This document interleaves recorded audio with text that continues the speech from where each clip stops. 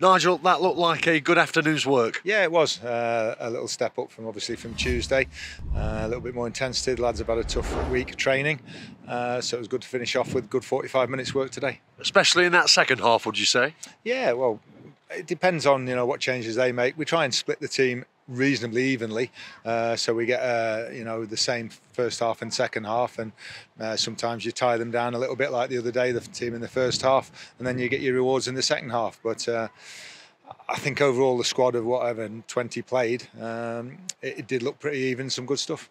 Any performers and performances in particular stand out for you? No, not at this stage. Nice for Jakob to get a goal, coming on for half an hour. But no, I think we're all at the stage where you can see we've got 3 weeks' work to sharpen up. Yeah, good for Jakob Krasinski, and he could have had a second, couldn't he? Yeah, he could. Yeah, very, very close to it, and we could have had a couple more goals today. Their goalie made a couple of good saves, and just the one skirmish at the end, I think, with the free kick. Is Krasinski one likely to be perhaps more involved next season now? Well, it depends on injuries and numbers. We've got this group of under-19s with 5 or 6 lads. Taylor Anderson on the bench, McKeel was. So if we need them, we'll dip into that squad. As importantly as the minutes in the legs and the performance in parts is the fitness status of the squad, of course, in pre-season. Are you unscathed? Yes, after today, hopefully. Callum Johnson there's only one daft tackle in the game, took a whack on his ankle, but I think he's okay.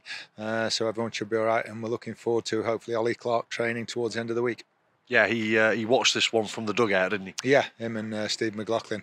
But I think he'll be doing a bit more watching for the next couple of months. No Brennan Dickinson in the squad?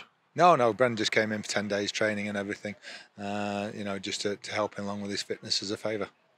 Elsewhere, just to get the very latest from you, what's the latest in the search for that missing piece of the jigsaw, that defender? I think we're pretty close. I think we're close to agreeing something in principle. So hopefully on Monday, hopefully even in time to get to Scotland with us, we'll have one in. What type of, sorry? Centre half, covers at full-back as well, but primarily centre half. What type of deal is it, can you say? Is it a loan? Is it a free transfer? Is it a permanent transfer? Yeah, permanent transfer, which will mean that at the moment we haven't got any loans, which is good. They're all on permanents, all committed, so it's a good position. And you said there, you're hoping to get him up to Scotland on Monday? Yeah, that's the plan. He'll have his medical on Monday morning. If everything just gets agreed over the weekend and confirmed, medical Monday morning, bit of training, and then on the bus with everybody on Monday afternoon. That'd be good, wouldn't it, to get the full squad up in Scotland in the pre-season week up there? Yeah, just the two will leave at home, Elliot Hewitt and Steve McLaughlin, to do the work back here with the rehab stuff and a medical. So apart from that, everybody will be making the trip. Thank you. Thank you.